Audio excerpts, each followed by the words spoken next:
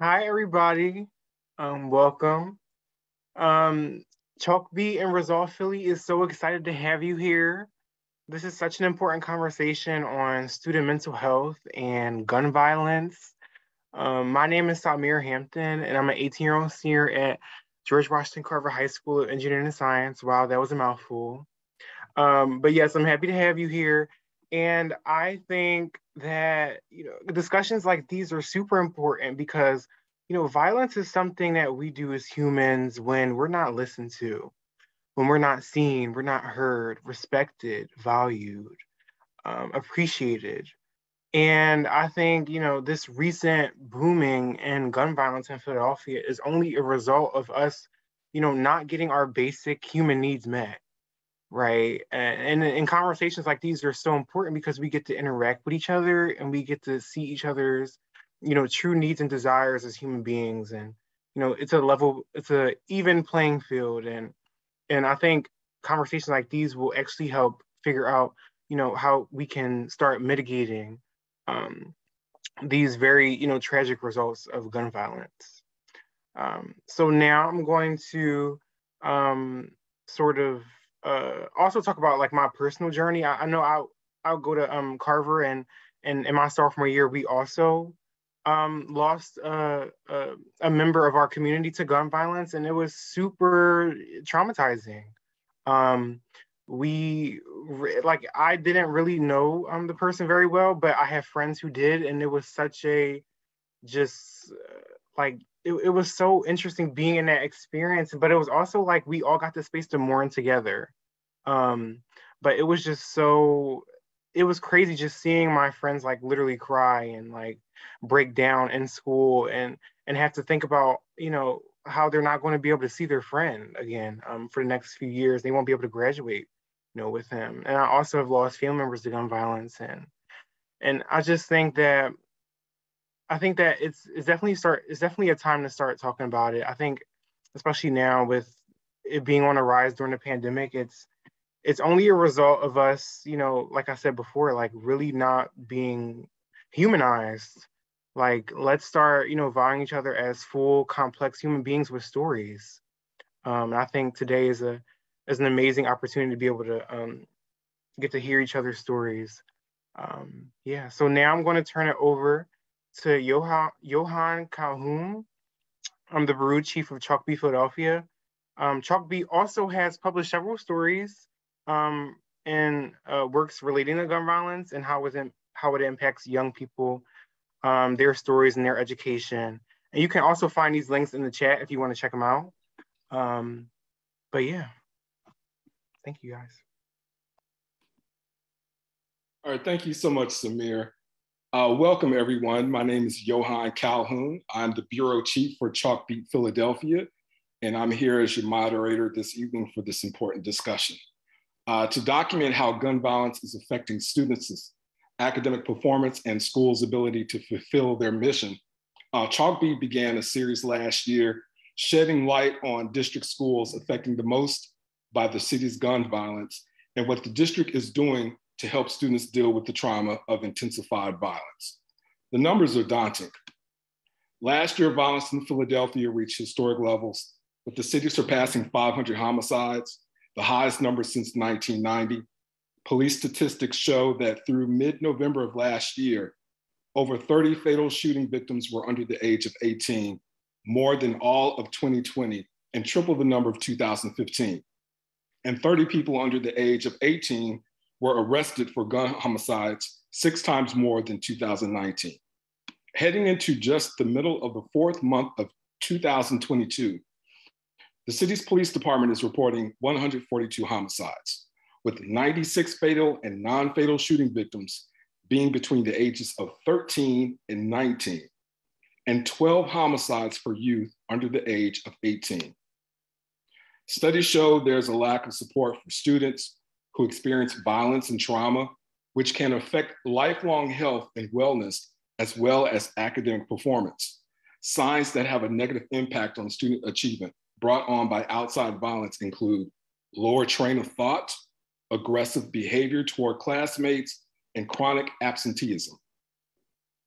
So let's introduce our speakers tonight. We have in alphabetical order, Kevin Bethel, who is the Chief of Safety for Philadelphia Schools, Selena Carrera, who is an educator at the Philadelphia Juvenile Justice Services Center. We have Lisa Christian, Anti-Violence Partnership of Philadelphia's Director of Counseling Services. We have Leyondo Dunn, Principal of Mastery Simon Gratz High School. We have Armando Ortez, a student at Northeast High School and student representative on the Philadelphia School Board. And then we have Aaron Gill Wilson, a student at Carver Engineering and Science High School and co-executive director of advocacy for UrbEd Advocates. So let's get started. And we are going to start with the students first. But before that, we want to ask all of our attendees tonight that while you're listening to this program, to tweet your thoughts using the hashtag PHL Mental Health. I want to remind everyone that this is a safe space and this can be a very heavy topic.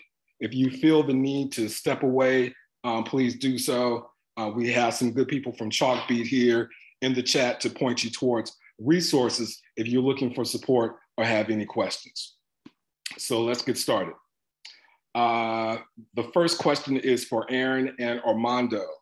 As students whose school communities have been affected by gun violence, how do you think schools in Philadelphia could better support students in their mental health following traumatic events in their communities? I can go first, or it doesn't matter, either or, if Aaron wants to go.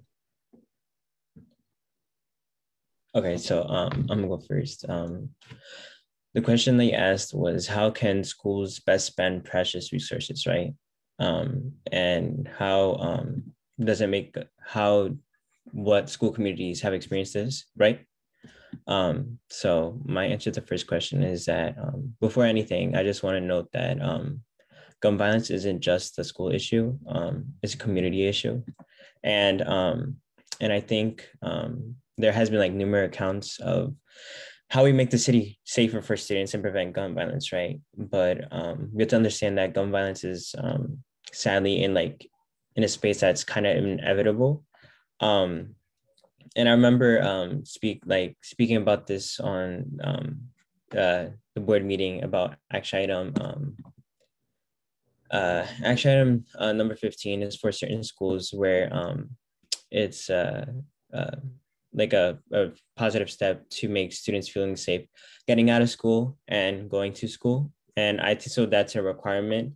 The first thing I would want for resources would be counseling, trauma support for students, and safety nets for students who experience this. I feel like students are like traumatized and like petrified to go to school or come back from school. I'm gonna share a little anecdote of myself. I have a cousin.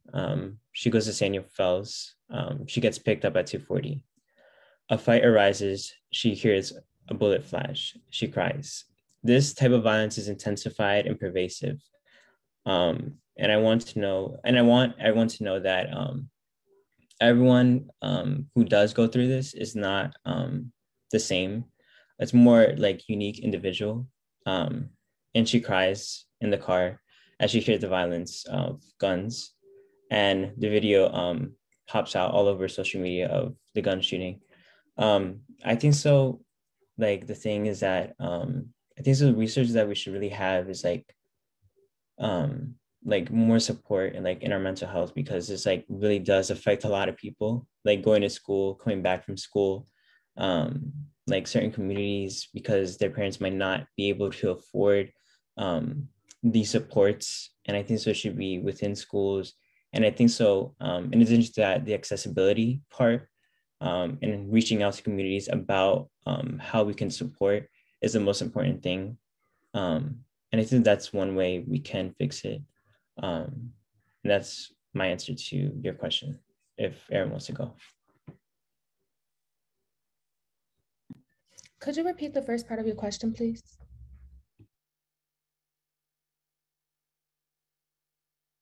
You're on mute if you're speaking. I apologize. Sorry.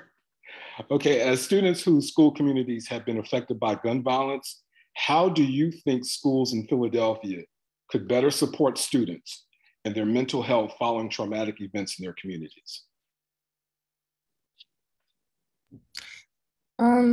I think it should first be a level of addressing it and not pretending that it doesn't exist and that these students in the school communities aren't being impacted by it. So first addressing it and just letting them know, like, as faculty and as staff, like, we see you and we hear what you're going through, and we, like, you're seen, your feelings are validated, you're heard. Experiencing gun violence and then just going to school and just jumping back into schoolwork and being bombarded and overwhelmed with like assignments and stuff like that, it shouldn't just be a thing. Like, it should just be a level of you coming back to school, you coming back to a community of people. It doesn't feel like a community. Once you experience gun violence in your family and your friend group and any group that you're in, and then you go back to school, school should be a community. It should be yes, it's a level of education, like you're being educated there, but it should still be, you should still feel love, you should still feel seen and heard, especially being as though we live in Philadelphia and it's a state of emergency right now. The gun violence rates are horrible, as y'all all may know. And so, like I said, it should just be some awareness about it. And then I believe this was already mentioned, but like safety nets, counseling, definitely. Mental health should be seen and heard always.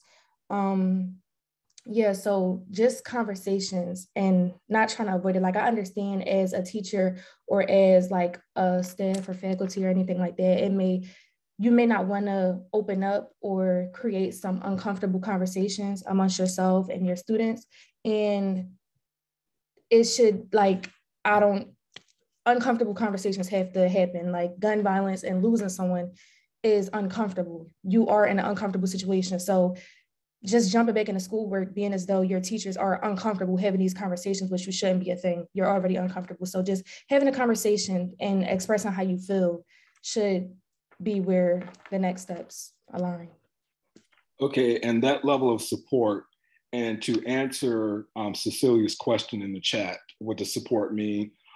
We are talking about resources. So what you were saying, Aaron, so not only do we need to provide support and resources for students, but teachers as well, correct? Yes, correct. Okay, so let's move on to Chief Bethel as well as Selena. From Samantha in the audience, what can schools in the District of Philadelphia be doing right now to help its students and educators heal from the trauma of gun violence? Yeah, well, first, let me recognize our young students here. I mean, one thing is key is this youth voice. So I want to be, Johan, I mean, obviously I'm coming from the safety spurs, and there's obviously other individuals who are better representative of the student support services. But, as you know, I mean, there is a lot of work being done in the school district, even before my team gets involved with bringing the police department, creating these safety zones and these safe paths that we may talk about later. And so I'd be remiss if we didn't really recognize that, through the school district, they have introduced, the programming under the student supports around, relationship first, and really starting to, and again, I don't want to speak out of turn because there's probably folks on this listening audience that are better at this who run that section, but, to name it though, right? That they're doing their relationship first work that really works around repairing, the harm and a restorative justice approach.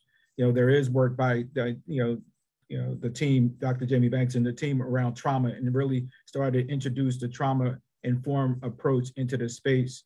And so that work really, and the positive behavior interventions and supports, all of that stuff, all of that is important, as you know, Johan, because, and then at the end of the day, we have to start working upstream, right? We have to start teaching our young people how to deal with conflict.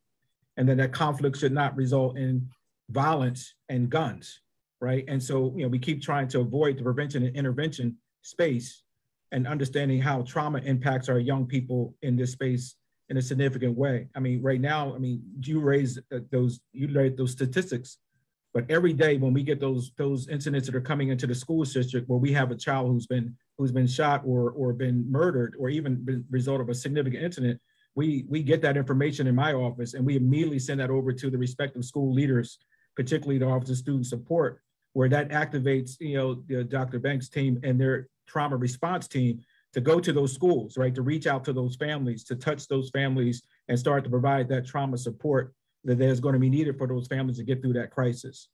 And so there is a myriad of, and I can go through a whole plethora of programs that are being instituted in the department. And more importantly, in our work in the Office of School Safety, we really have started to lean into our restorative work. How do we are working more effectively through our mentoring with our young people? We have multiple mentoring programs going now. We're even in the juvenile detention center now, mentoring with those young people, with our school safety officers to try to get upstream, to hopefully we can move them away from that. And working with the school supports transition team, we have a mentor at one of our schools in Martin Luther King, in which we're working with the, Dr. Bonds and the team in there, where we're mentoring those folks coming back from placement to work with them because we know they have a high propensity. So there's a collective all hands on approach, and I'm not even doing it justice, of the work the school district is really trying to put forward to meet the needs of our kids. And because this is not normal. What our kids are being exposed to, what our school leaders are being exposed to is not normal. And we have allowed this to get normalized in our space, and that's just not acceptable. Selena, if you can add to that, I interviewed you and checked out the operation at the Youth Study Center. So you have seen this trauma firsthand. What can the district do? What can the city do to help you guys out? There's a lot of things that need to happen, but I'll try to sketch the surface. First, I want to say I completely agree with Erin and Armando. There needs to be more support in humanizing these experiences. I've seen sometimes people like Erin described, it'll be so uncomfortable that teachers will just try to avoid it, right? And just go straight into school or go right into class. And what happens when those things get ignored is that it just goes down. It doesn't go anywhere. And then it might come up in an abrupt way. So I think, what we've been able to do at the school district, and, I was recruited from Los Angeles. I'm from Philadelphia originally, but I've done a lot of work with at-risk youth that have been incarcerated, youth that have been in different systems. And we've had a hand in reducing the recidivism rates and helping with some of those violence in Los Angeles. And I think the biggest key and what I've seen that has been helpful where I'm at is giving that space that the kids are, the young people that are on the call today described, is giving that space to process what is happening around them. I work at the Juvenile Justice Center. A lot of the kids that are incarcerated, or some kids that do come through there, are for gun violence and things of that nature. And the one main thing I hear from majority of my students is that they're not carrying around a gun to carry around a gun. A lot of times it's for safety. It's because they don't feel safe having to go from one neighborhood to a different neighborhood to go to school. If they get accepted into a good school, but it's far, they got to think about coming home at night or going down the wrong street or going down the wrong block and things like that. And if we don't even acknowledge that it's happening, then how can you fix a problem that you don't see, right? And people are talking about gun violence. It is a community issue. I think there needs to be more socio-emotional transformative practices, and not in terms of just teaching ways. I think we need to help our young people. And I'm speaking as being a young person as well, growing up around things that have been desensitized and normalized for a very long time. I grew up in the 2000s, and the same issues then are the issues now, but extremely more intensified. And I think there needs to be more wraparound services. I think there needs to be mentorship that starts from within the placements and within the juvenile justice center with people. When you could build a rapport with someone inside that knows your situation, that's been there with you through your process, and then you can connect with that person on the outs, and then that person, there's already a built trust for that person that can introduce you to programs, introduce you to mentorship and different natures of that aspects. I think that could be very helpful in terms of kids coming out of placement. In terms of like just kids in school, I honestly think that there needs to be like a day just dedicated to mental health and how to deal with these conflicts and how to deal with tension or anger in a way that serves you, or the way that can serve a community instead of destroy a community. There needs to be a lot more stepping up in that way. And I don't think it's, just from city officials. It needs to be done from people in the community. Needs their voices heard. There's a lot of people that can know what to do, but if not given the proper resources to do so, we rely on systems that aren't really necessarily getting the job done. So, in my classroom, like we do socio-emotional transformation through creative writing and music. And I know people be like, oh, it's just music, but it's not. It's a form of expression. It's a way of getting out your story. It's a way of connecting with others and finding resilience and power and dignity through your story in a way that can be celebrated and upheld.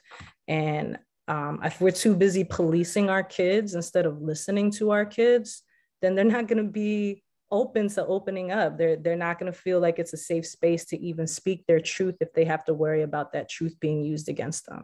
So I think there needs to be more space for conversations to be had. There needs to be more representation and inclusivity with people from the neighborhood in those positions, even in education. So, at my school, I commend my principal, my principal, Dina Ramsey. She's done such a beautiful job at really handpicking people to be in those spaces that can really do the work that needs to be done. However, even still, I'm one of two Latinos on the faculty, right? I could name maybe on one hand the number of teachers of color that are in the space or from the community or have experience in dealing with these kind of issues and traumas. And I think, even if it's not in necessarily like your ethnicity, but, there needs to be teachers that know about gun violence, that may have grew up in those type of environments, or teachers that know how to deal with broken homes because they came from one and they were able to rise above. Like there needs to be more of that. And I think there needs to be more of an intergenerational step in, right? I'm 35. My kids are like, Miss, you're not 22. And it cracks me up. But there needs to be more younger people, I think, that can relate better to the younger folks that can kind of help with connecting them to, the older people or the elders in the community that have been there and done that and can really give so much good feedback and so much good advice. But sometimes just because there's no intergenerational connect, sometimes that can get lost in translation, if that makes sense. But those are just some of my thoughts, and more programs and things that the kids are interested in that can really help them properly understand what they're feeling and how to deal with that. That's my 2 cents. I think that's a perfect segue to bring in Lisa. Lisa, what Selena just mentioned there. But let me ask this question for students, parents, and teachers on this call who have experienced traumatic events, but feel like they don't have resources or safe places to go. What resources are available to them right now? Where can they go for support? Thank you for the question. And first, before I dive in, I just want to thank Armando and Aaron and all of the panelists. I really appreciate all of you being here because this conversation is crucial to how we're going to move forward with our schools and with our school communities. Real-time resources, I'm going to be perfectly honest, are becoming harder and harder to come by, because the resources, particularly mental health resources, are overly saturated with clients as a result of the gun violence epidemic. There are very few resources that I know of in the city that does not have a wait list at this time. And that's an issue. It is an issue when night after night, we know that the homicide and the shooting rates are increasing. But when people need to be able to reach out, there are very few mental health resources that can see people immediately. I just want to be perfectly honest about that.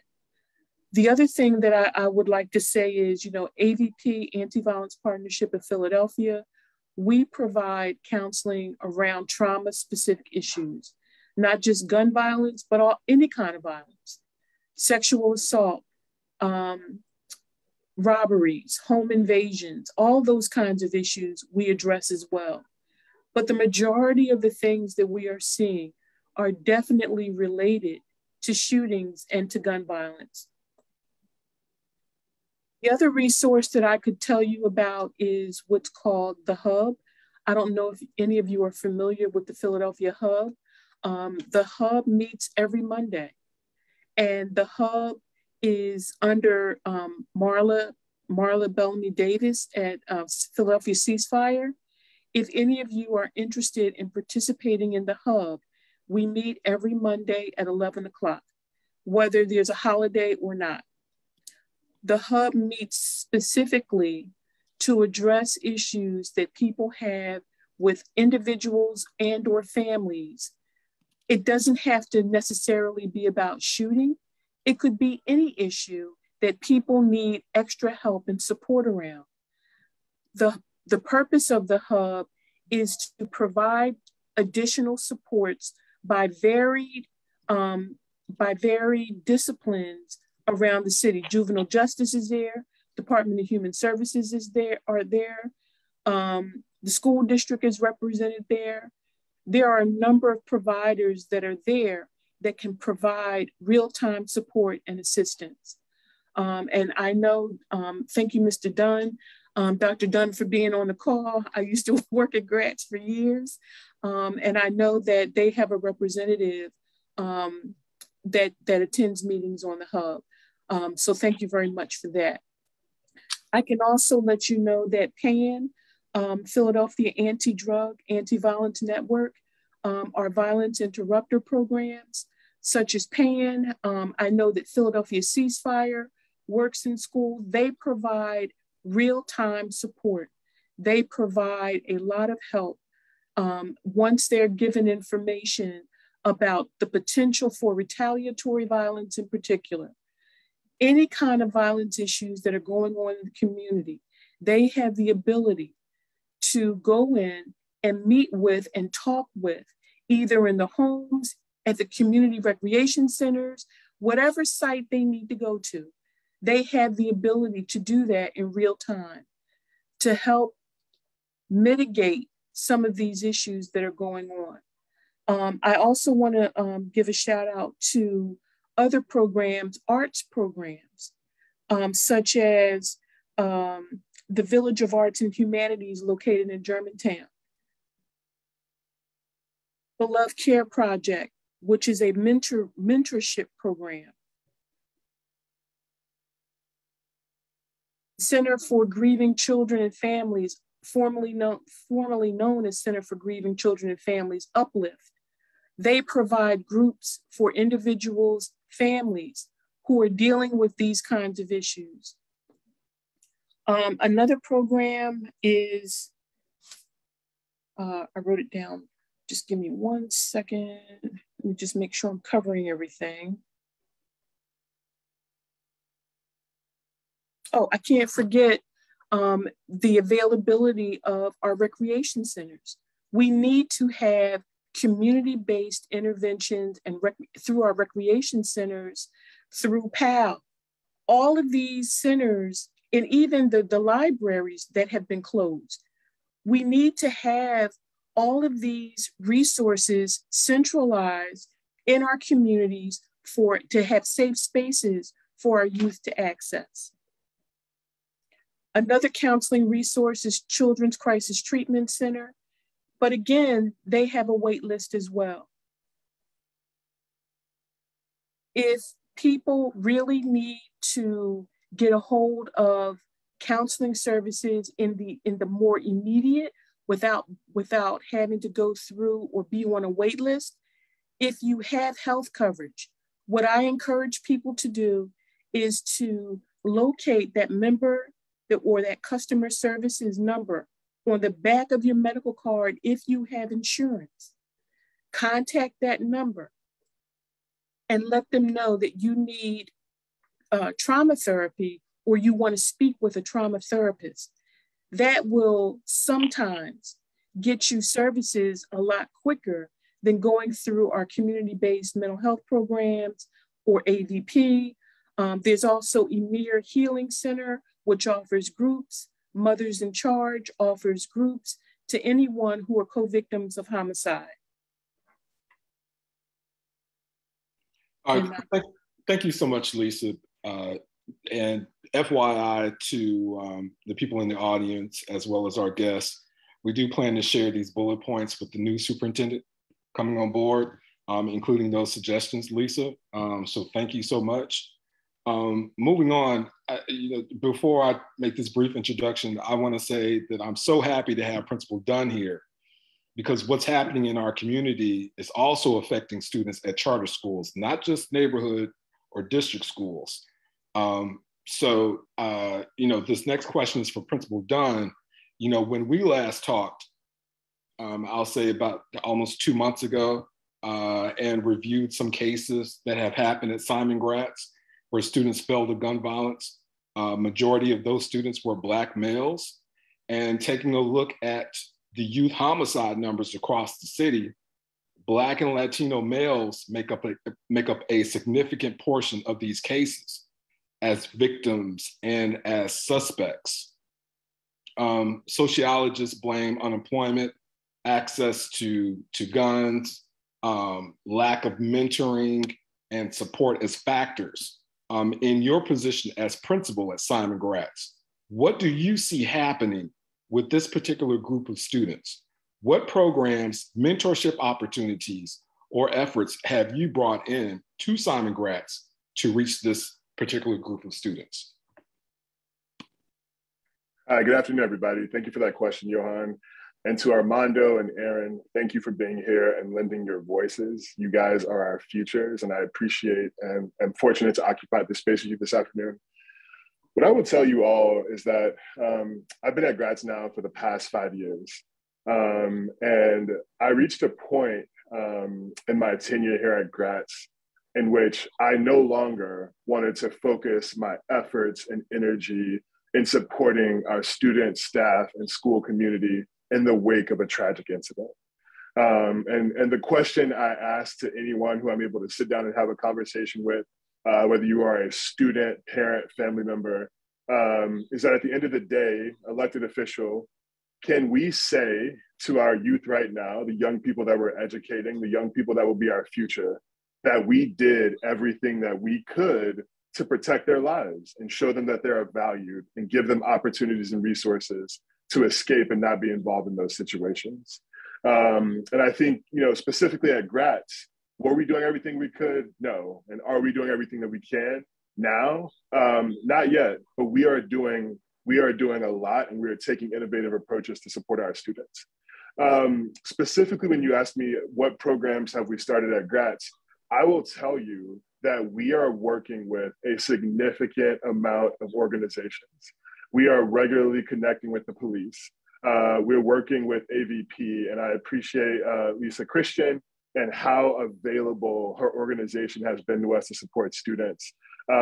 We are working with other organizations, such as we have contracted a therapy and counseling group. We set aside significant resources in our budget so that all of our staff members can have access to therapy and supports at no cost to them, even though they already have insurance and benefits, and they can get access to those therapy and supports during the school day, so they have no barriers to accessing those things. Specifically for our students, we started a program here at Gratz called Rebound. And that program is working with our most vulnerable student population students who have high absenteeism, students who are passing a low amount of classes, students who have a history of being a perpetrator of gun violence or being impacted by gun violence. We're giving those students access to a few things. They have a mentor and a violence interrupter. And so anytime during the day, it could be 2 a.m. at night, or it could be 5 p.m. in the afternoon, if a young person finds themselves escalated, there is a trusted adult that they can call and talk to, who will go to their home and their house to support them in not making bad decisions or not being around people who are making bad decisions. Those young people are getting regular access to counseling and therapy. We are making sure that those young people have a job and are regularly participating in a community, in an after-school enrichment program. And we are also exposing young people to things they wouldn't have ordinarily been exposed to, like taking trips to Washington, D.C., New York City, going to plays, etc. Because so many students that I educate in this building have not left their neighborhoods, their communities for majority of their lives. And so we started off that pilot with 15 young people. We are now supporting 50 young people, and we hope to be able to support more young people. But I think the thing that we have to realize is that in order to support those young people, it takes a significant amount of resources. And we can't assign 50, 60, 100 young people to one adult, because there's only so much they can do, and they can only be at one house when an emergency comes up. And so we need to have more dedicated young people. The last thing that I want to mention in my time is that we don't talk about it enough in terms of how far reaching the impacts of gun violence are. And so at Gratz, my students in my community has been impacted disproportionately compared to other schools and communities throughout the district and the city. But what I will also tell you, the thing that we don't talk about, is that my students have cousins and friends who attend other schools. And so when a student in my building is impacted by gun violence, there are also students at other schools who are impacted by gun violence, or a student in my building may be the perpetrator of gun violence for a student in another building. And so this is not an issue that's only impacting my building, it's impacting everyone that lives in the city. And so we all need to work together collaboratively so that we can move forward this issue.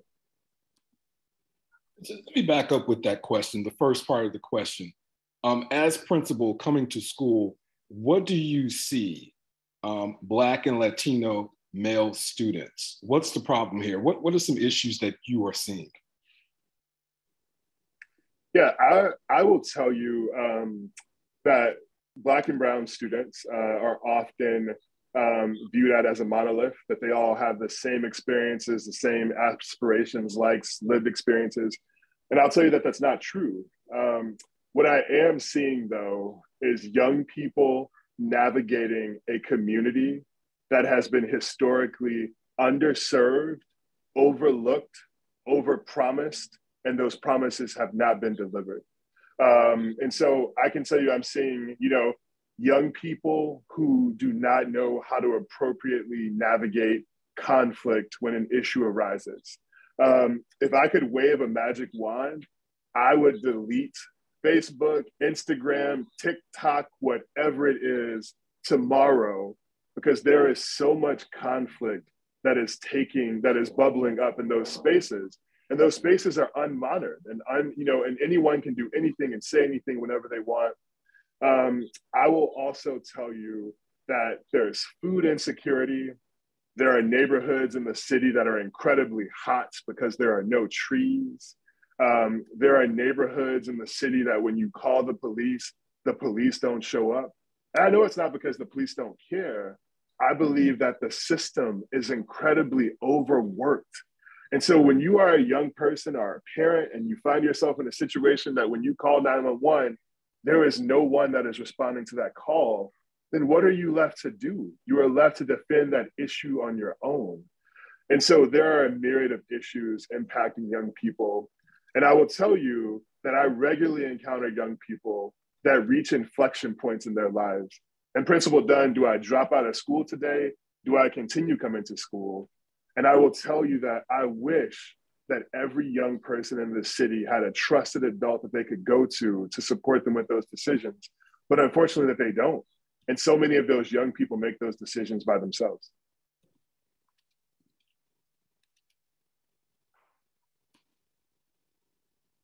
And I just want to add on. So as everyone was speaking, I was just making some mental notes about everything.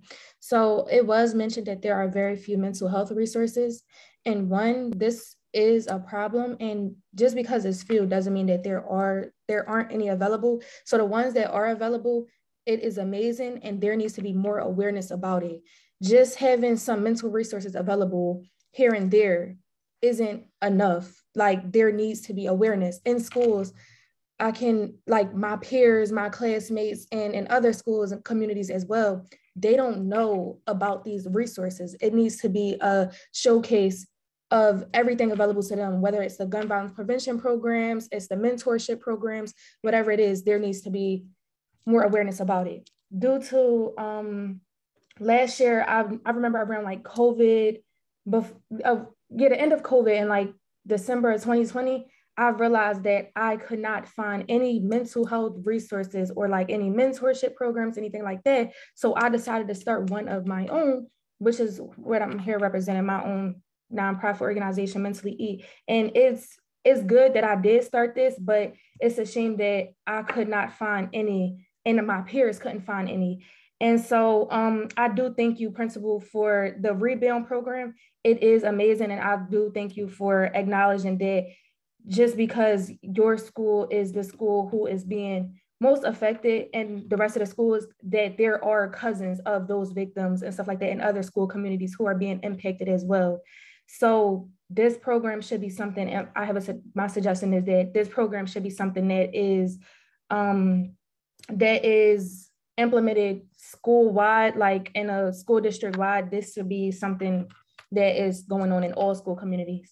Aside from that, I know in my school, I go to Carver Engineering and Science on Temple's campus in North Philadelphia. And I know we have metal detectors at my school. We even have like a gun or weapon drop box at my school. However, there wasn't like, it's just a box there. There's never any information on what this box is here for, or anything like that. So it needs to, like, more conversations needs to happen, and not just metal detectors being put in place and weapon drop box put in, like, and more conversations need to happen. Also, it was mentioned that these weapons people don't just carry guns around them to look cool or for the latest Instagram picture or something like that. It's a level of protection. There are people who don't even want to go to certain events or certain places if they know they cannot have a weapon with them or something like that, because they don't feel comfortable and they don't feel protected in those places. And that shouldn't be like that. This is not normal. This is not something that should be normalized. But when you hear things like the weather breaking, as in last week over spring break, the weather broke and over 24 people getting shot, and schools aren't addressing it to their school community as if this is something normal, it creates a level of more normalizing. Like, it's becoming normal to us. Like, we're numb to it because it keeps happening. No one is addressing it. So that is an issue in itself. The gun violence, the homicide rates needs to be addressed, because it's not people who are older than us that are doing most of the killing. Most of the killing comes from people in my age group. So it needs to be a level of figuring out, why is this happening, the root of everything going on. And honestly, in my opinion, I think some of it comes from, not all of it, but some of it may come from jealousy. And I know that food insecurities was mentioned and stuff like that as well. So financial, like, it goes all into financial things and stuff like that too. And it just needs to be a, like, broadcast of, like, more opportunities for them. And I know, Principal, you did mention the college tours and stuff like that. Like, people need to know, the students, my peers, my classmates, we all need to know about different colleges. We need to know about different ways of living. It's more to life than just Philadelphia. It's so shocking, and it's like heartbreaking that most of my peers that I'm around and people in my school community, other school communities don't even know what certain colleges are, don't know what many different majors they can go into. They don't know this because we aren't being told this. We need to be told this. We need to understand that it's more to life than just Philadelphia, than just normalizing gun rates, than just normalizing us losing our friends and then going back to school and having to complete papers on top of papers. Like, we're losing our friends, we're losing our family and we're going back to school acting like it's normal and it's not being addressed. It is a problem. It needs to be addressed, and it is not normal. So that's all I wanted to say. If I can I add on to that too, if that's cool. Erin and Principal Dunn, thank you guys both.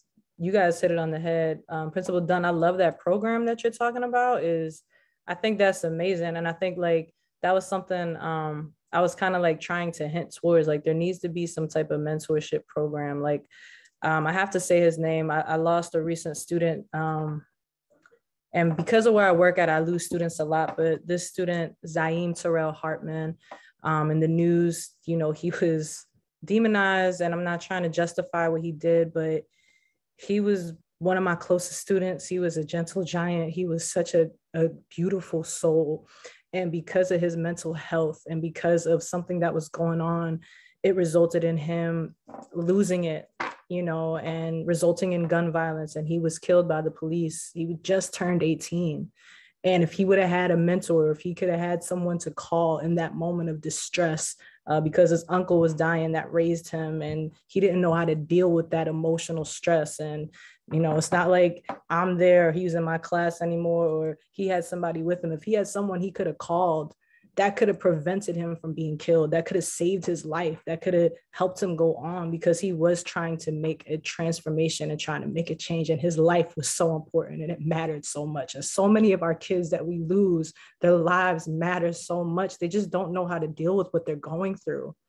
And, you know, I'm really grateful for Armando and Erin on this call to be those voices, because everything they're saying is spot on and is so important, and it is so true. Principal Dunn, like, thank you for what you're doing at your charter school. I think that mentorship program that you can call at any moment, that needs to be in every single school in Philadelphia, point blank period, because it's so much other things going on outside of the school. How can a kid focus on getting all this work done, as our students are describing, if they're experiencing PTSD, if they're getting flashbacks of violence, if they can just anything? It's a lot to bear, and there needs to be more things that can allow them to process and talk about and have a voice with what they're going through. I have a program that I implemented at this Philadelphia Juvenile Justice School Center. It may not be the overall answer, but I think it's something that can add into the help. You guys saw the kids that were there when we did the interview, and it has impacted and been helpful. But I think it's not just, you know, it's not just arts and music programs, it's collaboration, right? It's every hand on deck. It's expression, it's art, it's music, it's jobs, it's learning how to deal with conflict, it's learning how to have conflict and be okay with conflict in a restorative way. There's so many things that need to be done. And even if I saw a couple comments in a couple questions that was saying like, well, I don't fit into any of those things, so how can I help? Just creating a space. Say, hey, there's some heavy things going on. If you guys need to talk about it, let's make a circle. Let's make a affirmation circle. Let's make a dedication. Who do we want to dedicate this to? Even if it's 10 minutes of journaling at the end of class, whatever, like those things are so much more important than we realize. And once we start making mental health for our students as important as the academic databases, right, that are in place, I think we'll see not only a lot more healing and transformation in our community, but we will see that in the schools as well. For time's sake, we're going to move on to the last question before we go to the Q&A. And this question is for Chief Bethel. The Safe Corridors Initiative has been around for years. The district and the city police have discussed how best to use the Safe Corridors program, in which volunteers provide extra supervision for students walking to and from school, similar to a neighborhood watch.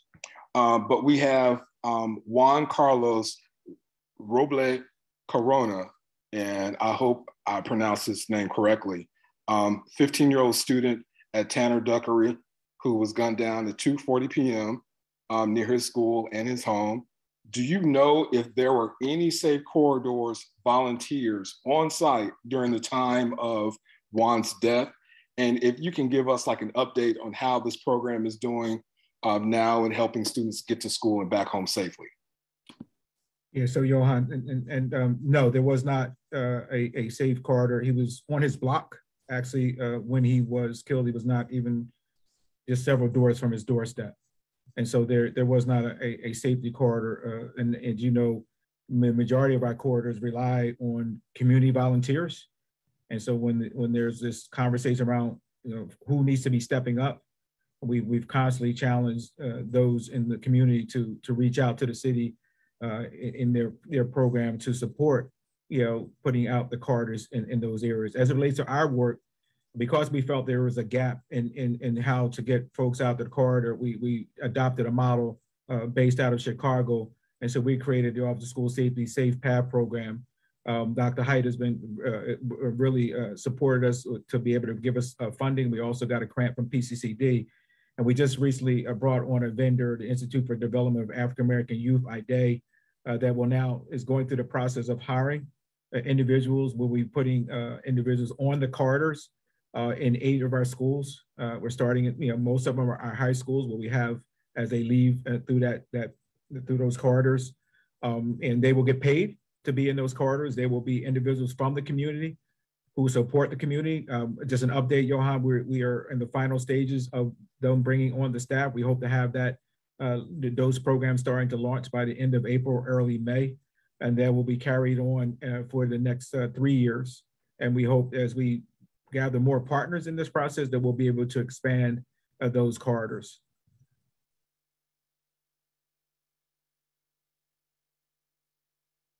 You're muted, I didn't. Okay, before we close out, this question is a lightning round for everyone. If you could ask school leaders in Philadelphia to do one thing, just one thing to better help students heal from violence in their communities, what would it be? And we can start in alphabetical order. Let's go with Chief Bethel. Sorry, give me the question one more time, Johan. If we would ask for what? Oh, lost my question. If you could ask school leaders in Philadelphia to do one thing, just one thing to better help students heal from violence in their communities, what would it be? Well, I'm part of the school leadership, but I mean, I think it's just really to continue the work. I mean, there is a lot of work, and I didn't do it justice here from our support services around the social motor work that's going on, the trauma-informed training is going, the mentoring work we're doing. And I just think we need to continue that. There is no gas pad or no brake pad, that we have to have a full port press and keep our foot on the gas. Yeah, I mean, because our children need us, our school community needs us, our school leaders need us. Yeah, I mean, it is a collective effort. Okay, let's go with Selena. Can you repeat the question? I was about to type in the chat. What is the one thing to better help students heal from violence in their communities? If you could ask school leaders to do one thing. I really think having a mental health day once a week.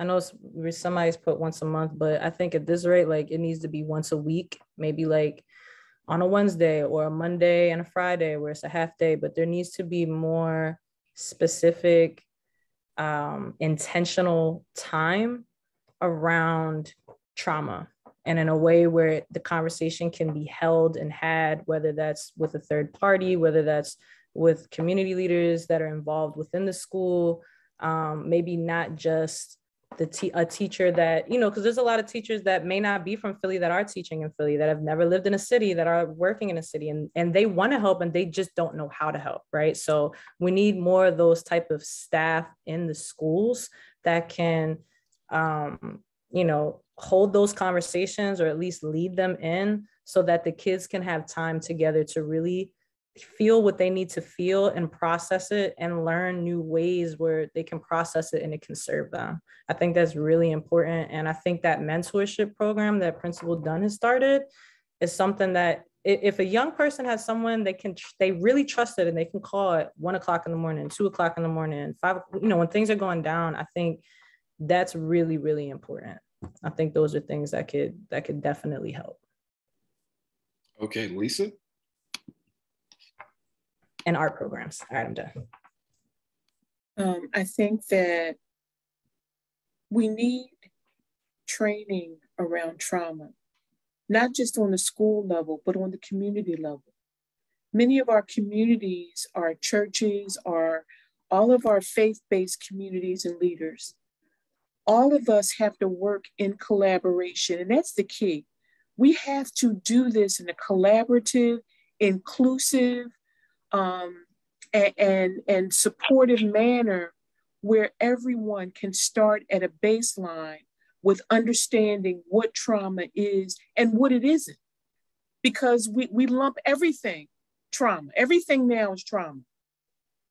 And although trauma is playing a huge and significant role, we also have to understand how trauma contributes to depression, how it contributes to anxiety issues, how it contributes to drug and alcohol and other high-risk taking behaviors. We need to be able to start on a community level and include everyone in the community. Schools are the largest institutions in this country that serve youth. We're not doing a really good job of using schools as safe spaces for all of our families to be able to have access to. We need to rethink how we are strategizing and critically look at how we are using spaces, how we are using, and I can appreciate Dr. Dunn's viewpoint about social media, but we also need to understand that we can also use social media at our advantage. We could be using social media to be able to provide avenues for kids to reach out and have resources. We demonize social media, but we know that the majority of our youth are on social media. We need to find collaborative ways to be able to reach youth at the avenues and the points where they are at. Social media is not going anywhere. Let's use it to our advantage.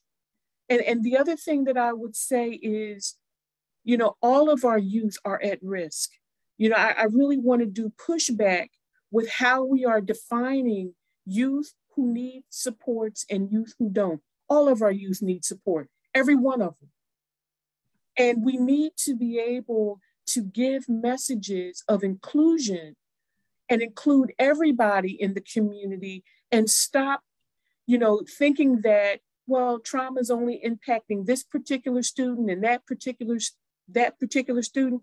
Trauma is impacting all of us.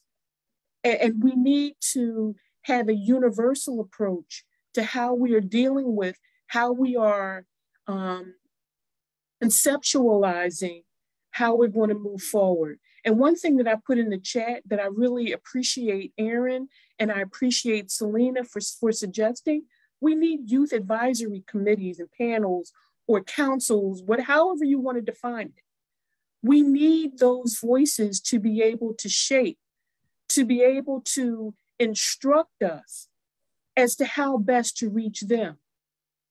We have to have a community level intervention and input that is going to be specific to region to region.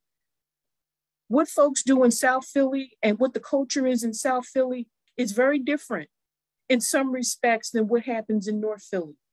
We need to be able to understand the culture in which violence is taking place.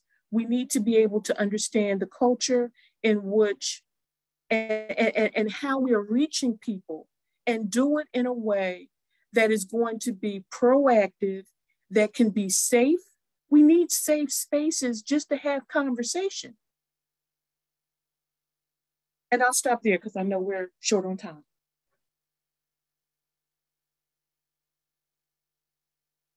You're on mute. Yes, so Principal Dunn, Armando, and Aaron, if you can keep your lightning round answers kind of short because we do have a special guest and Superintendent Dr. Height. So Principal Dunn, can you answer that question? I'm gonna give it to you in 30 seconds. And so we were speaking about mental health, and I just want to give a quick example of how gun violence has impacted our community. So as a principal, if I'm late for a meeting, I like to be on time. And so if I'm walking down the hallway swiftly, I'm stopped by students and staff. Principal Dunn, everything okay? What has happened? Nothing's happened. I'm just late for this meeting and I'm rushing there. And I think like that's a very tangible example around like how people are impacted, PTSD, et cetera. But to specifically answer this question, I think we need to bring intentionality to everything that we do for our young people. We have data, we know which neighborhoods, which zip codes, we know what happens when we don't act. We know that this upcoming school year, students are gonna ask us for support. And when a student raises their hand and says, Principal Dunn, I need help, what is gonna be my response to that young person? When a student raises their hand and says, Principal Dunn, I need a job, what is gonna be my response to that young person? When a student raises their hand and says, Principal Dunn, I don't have a safe way to or from school, what is gonna be my response? And not just me, the folks on this call, the leaders in the city, we need to bring intentionality to all our work because we can already anticipate what some of those questions, needs, requests, responses are gonna be from students and families. That was about 45 seconds, Johan, I'm sorry. You're good. Armando. I agree with everyone what they said. I think so. Whoever said that we should look at where does it derive from, where does gun violence derive from, which is the most important thing. And I also believe that mental health is imperative. I think so. We need to have mental health supports to even like be successful, right? To even get up from the morning, etc. Right? I think so. Mental health is like that shouldn't be an argument. I think so. It needs to be supported. When talking about gun violence, I think so the most important thing that we should do is look at the correlation and causation of gun violence and like how does it correlate to certain groups and how does it target other groups, right? And then the causation of gun violence, like as to what Ms. Carrera said about students not feeling safe transporting in and out of school, so that's why they bring a gun, right? So that's an example, a tangible example of why this might occur. If a person who has a gun who doesn't feel safe gets mugged by a couple people, that's when it starts, right? So I think so we should look at the causation and like why are these like issues so apparent and like where does it come from? And I think so all schools should also have cultural competent staff. What I mean by that is like having staff of who have experienced this or who are people of color, and they might like the students who are people of color will feel more comfortable and more like more easily to speak on about this issue, right? Because it may not be comfortable for like a person who might be Latino or African American to speak to this to a white person or a person who hasn't experienced this, right? So I think so we should have comfortable space and inclusiveness about this. And I know the district is trying to work for this. An example is through like as to what I believe Principal Dunn said, the data that is shown, right, through the progress monitoring, right, the on-track and off-track schools and what counseling supports do they need, right? So I think so the school district is, but the only thing that they're not doing is really doing the communication aspect of this. I think so there should be communication to everyone and how we can like really resolve this. And it is a community thing, not just a school thing. So everyone has to be in this tight together and like really striving to make a change. That's what I think. I don't know if anyone agrees with me or not.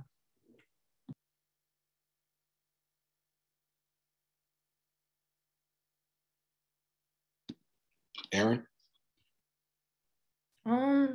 I'd agree with what everyone said. I think there needs to be like, yes, there needs to be more conflict resolution programs and mentorship programs, but there also needs to be an explanation of why these programs are needed. So if there is conflict resolution programs put into place and there is an information spread about the program, how will people know? Like, how will one of my peers know, like, I need to be in this program. This is what I need to stop the gun violence from rising in my city. How do they know, like, is what they need? So I feel that more information needs to be spread on why it is important. And I also have that we should be included. We should be heard when data is being recorded. It needs to come from us. It needs to come from us. It needs to come from parents. It needs to come from those who are around the victims of gun violence and the families of gun violence. So serving us cannot happen if you don't know our needs, if you aren't hearing us. So that's what I had to say. Thank you, everyone. Okay, thanks, Aaron. So before we close out, I would like to bring in a special guest. I'd like to introduce to the audience Dr. William Haidt, who is the current school superintendent, and he has served our school district for almost 10 years now and is soon to leave his post. So Dr. Haidt, first, thank you for joining us today and listening to the discussion. You have spearheaded many initiatives that were centered around Black and Latino male student achievement, expanding an initiative pairing Black students with safety officers and making a push to get this demographic through college. With that, can you give us your thoughts about what you heard tonight from this discussion and what more needs to be done to help save Philly students after you leave your office? Yeah, thank you, Johan, and thanks to Chalkbeat for putting this together. And also want to thank Armando and Aaron. I know everyone have talked about these two young people who are examples of the many young people that we serve in the district. And thanks to Principal Dunn. And Principal Dunn, unfortunately, has had to deal with a lot of these incidents.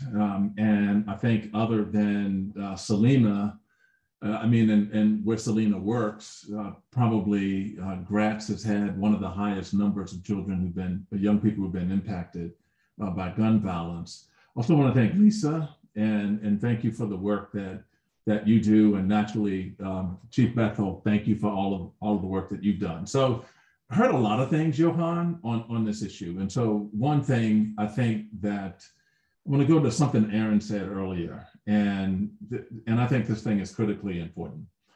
And here's why it's critically important. Because every problem that we've been able to solve with the guidance, direction, voice, agency, advocacy from our young people.